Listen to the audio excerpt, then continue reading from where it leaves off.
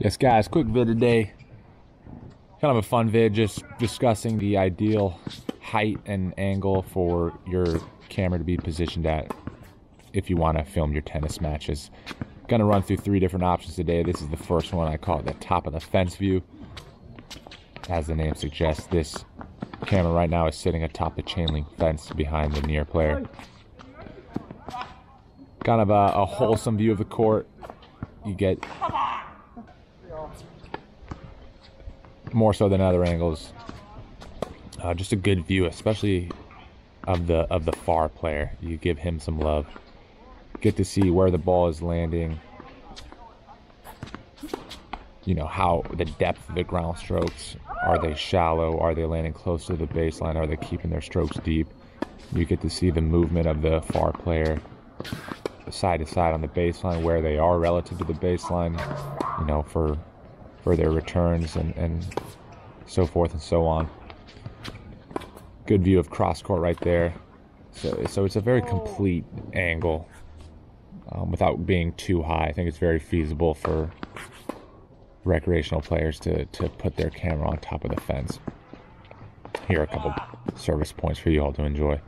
The ATP highlights, now they go even higher than this. You can always tell that because the service line is above the net tape.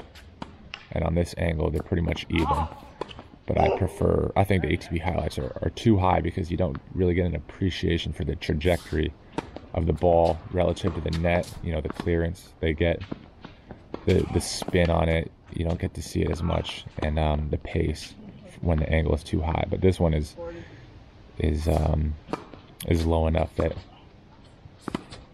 you get more of an appreciation for that. And the lower you go, the more obvious it becomes. But of course, the lower you go, you sacrifice the view of the far player. Gutted. All right, this is the second option. An extreme view. I call it net level. Other people could call it court level. People love these videos on YouTube because you get to see the trajectory of the ball more so than any other angle, and appreciate the spin and pace, and as I mentioned before, the net clearance. You know, you get some top spin, the ball goes way over the net, and yet they still manage to bring it down inside the baseline. And it's awesome to see that. That's what this angle will give you. The slices, you get to see just how menacing they are, how low they keep the slices just barely skidding over the net. But of course, especially compared to the higher angles, the top of the fence view that we just saw, the far player gets little love. You don't get to see where he is relative to the baseline. Look at him, he just looks like a blip on the radar. So it's very much a one-sided angle. But again, the ball, the shape that they put on it, the spin is just awesome. Awesome to see from this angle. It's so low you can't even really see the far surface line. It's just on the ground.